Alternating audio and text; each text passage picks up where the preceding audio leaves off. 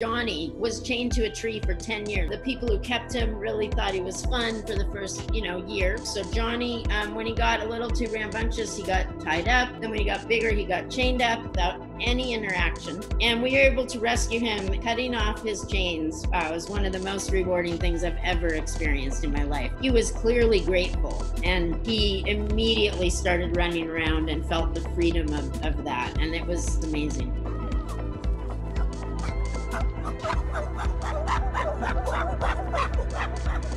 Chimps are very funny. They have a great sense of humor, which I think people maybe wouldn't know. They love to play games and hide and seek. They like to smash things around and make a lot of noise. You can help just by educating yourself and having an understanding of what's happening and, spreading the word and telling people what's happening out in the world.